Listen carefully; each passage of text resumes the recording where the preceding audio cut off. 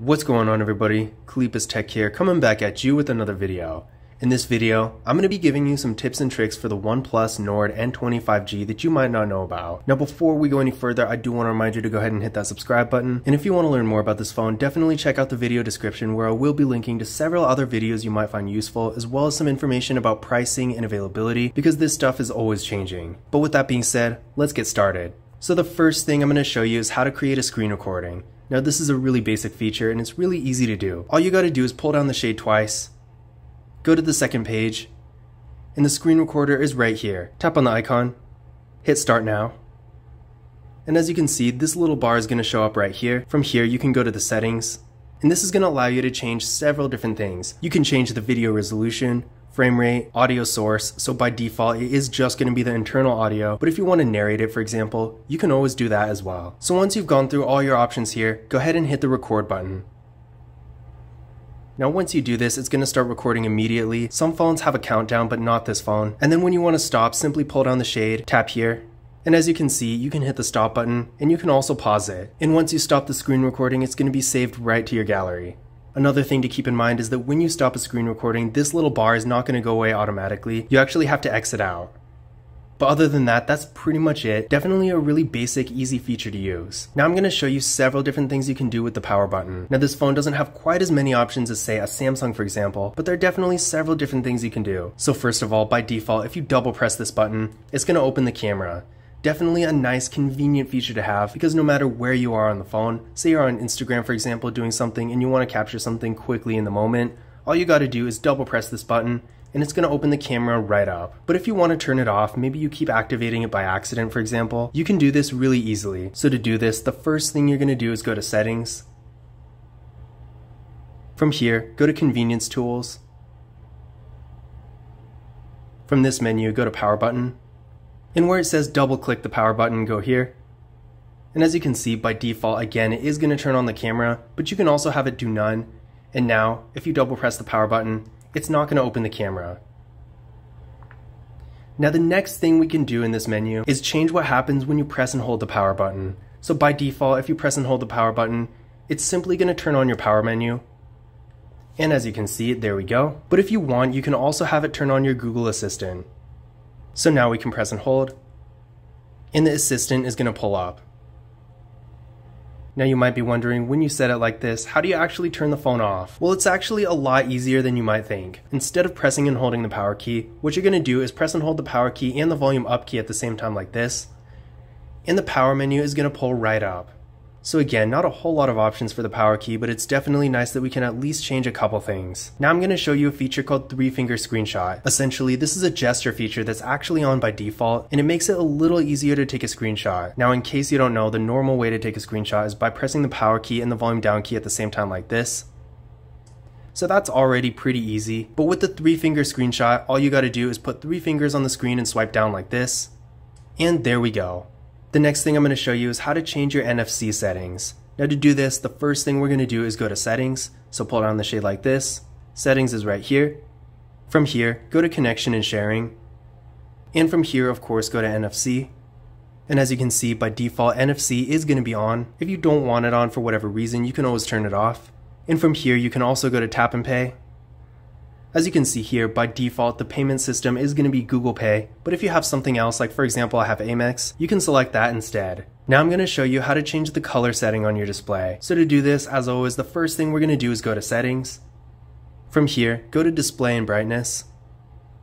From here, go to Screen Mode, so right here. And as you can see, by default, it is set to vivid, and this is going to make the colors a little bit brighter and bolder. And on this phone with the OLED display technology, it definitely looks really nice. But some people might not like this. You might prefer a more natural look, and in that case, you can switch it to gentle. And as you can see, it's going to make the colors a little bit more dull, but also a little bit more natural looking. This mode might also save a little bit more battery, although I feel like it's probably going to be a minuscule amount, if any, and it might be a little easier on your eyes. But in general, if you're consuming a lot of content, if you're playing games, watching videos, stuff like that, I would personally keep it at vivid, which again is the default setting. Now from here, we can also go back to the main display menu, and here you can change the screen's temperature. So as you can see, you can make it a little bit warmer or a little bit cooler, so that's definitely a nice thing to be able to customize.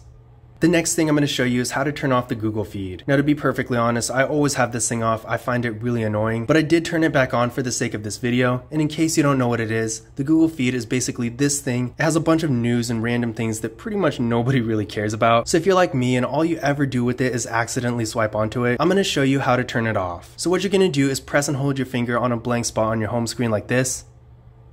From here, go to Home Settings. In here where it says Google, by default this will be on, but all you got to do is toggle it off. And now if we go back to the home screen, it's no longer going to show up. The next thing I'm going to show you is how to show and hide your battery percentage on the status bar. So as you can see right now, by default the battery percentage is not going to be up there, but don't worry, you can easily turn it on. So first thing we're going to do is go to Settings. From here, go to Battery. From the battery menu, go to Advanced Settings. And as you can see right here, by default, show battery percentage on status bar is again going to be off, so toggle it on. And now the battery percentage is up here. Now one thing to keep in mind in case you haven't noticed already, when the battery percentage is off, you can still actually view it simply by pulling down your shade like this, and it's going to be right there. So if you want your status bar to be a little bit more minimalistic, but you also want to see where you're at battery wise, this is definitely a good compromise. Now in this menu, another feature I want to talk about is called High Performance Mode. This basically is going to allow your phone to use the full power of the processor at all times, but as you can see, it does consume quite a bit more battery. So this can be useful if you're doing something like uploading things, for example, or maybe you're playing a game or something like that and need a little extra power. In that kind of situation, high performance mode is definitely a nice thing to have. But as you can probably imagine, when they say it consumes more power, they're really not kidding. High performance mode, when it's left on for a long time, does drain the battery pretty quickly, so I definitely only recommend using this when you really need it.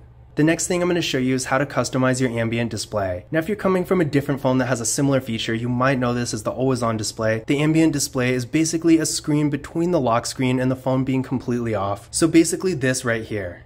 So I'm going to show you how we can customize it. So first things first, go to Settings. From here, go to Ambient Display.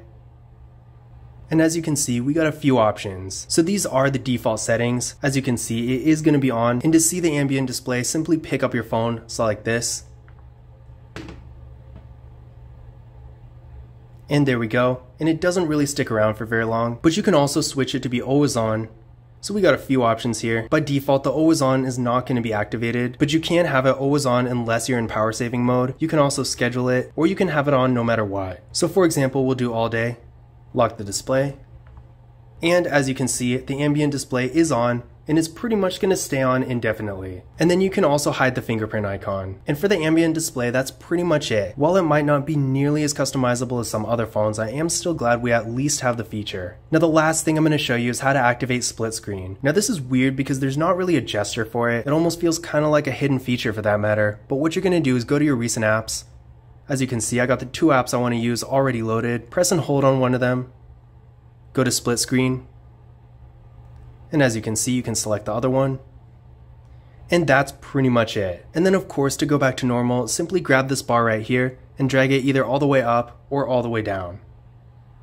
But those were my tips and tricks for the OnePlus Nord N20 5G. Remember, if you want to learn more about this phone, or if you want to see some more information about pricing and availability, definitely check out the links in the video description. But this concludes my tips and tricks video for the OnePlus Nord N20 5G. If you found it useful, be sure to give it a thumbs up and hit that subscribe button. Don't forget to follow Khalipa's Tech on Twitter and Instagram. And as always, I will see you in the next one.